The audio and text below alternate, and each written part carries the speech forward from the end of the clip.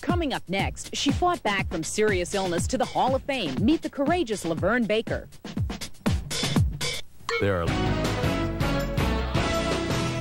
Tonight, the Hart File goes back to the early days of rock and roll. Now, when you think back to the 50s, stars like Chuck Berry and Buddy Holly come to mind, the men of rock and roll. But some of the biggest hits of that era, Tweedledee, Tweedledum, and Jim Dandy, were recorded by a woman, LaVern Baker. She's making a comeback after decades away from the business. In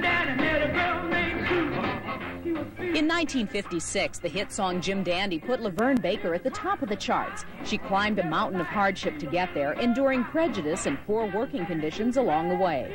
Go, Jim Dandy! Go, Jim Dandy! We played like tobacco fields, we played like tobacco warehouses. We played where they stored the cotton. They didn't care as long as they could sell tickets and get the show in there. She appeared with all the greats, but disappeared completely in the late 60s after becoming seriously ill during a tour of Vietnam. Doctors told her to slow down. He said, you're like a car that's been in a bad accident. You know, need complete rehauling. She recuperated in the Philippines, working at an American military base as entertainment director. This is rare home footage. The weather is bad. You have no place to go. So stay here at the fabulous San Francisco. And they had a disc jockey somewhere, I think it was in San Francisco.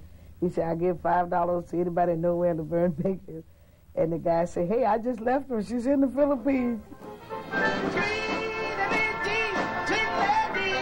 She recently returned to the States for a record company reunion and sparked a sort of LaVern Baker revival.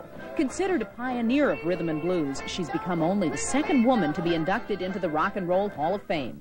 It makes you feel so good that people not only remember you, they still have so much respect for you.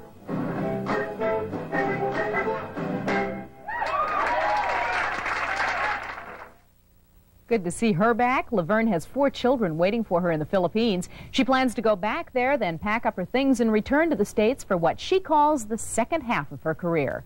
And that's an update from the Hart File.